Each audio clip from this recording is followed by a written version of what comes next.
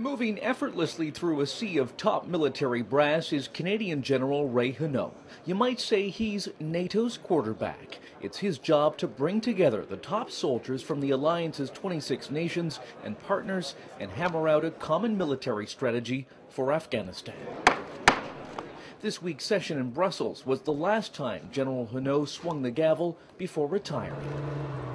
He's accomplished a lot. Under his 3-year watch, the number of NATO troops in Afghanistan has increased tenfold, from 5 to almost 50,000. We've seen tremendous changes, and we've seen Afghanistan really fuel the transformation of the alliance as well. Afghanistan has challenged NATO more than any other mission, pushing it to adapt forces and a command structure designed for the Cold War to fight a more elusive enemy, the Taliban. New figures show attacks in eastern Afghanistan last month were up significantly by 50%. NATO is putting the blame on Pakistan for striking deals with insurgents. Allowing them, the extremists, to have safe havens, rest, reconstitute, and then move across the border. Then there is the unwillingness of certain NATO countries to step up to the plate to quell the insurgency in Afghanistan's toughest regions.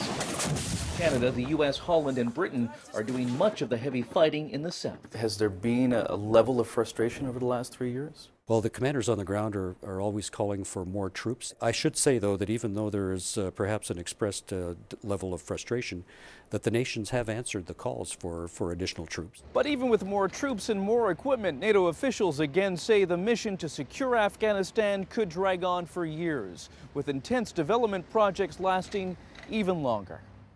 Well, there's a lot at stake for the alliance. I hope that our military presence at a certain stage can be taken over by the Afghan National Army. It's almost impossible to fix an end date for a mission like Afghanistan, as it is for even Kosovo at the moment.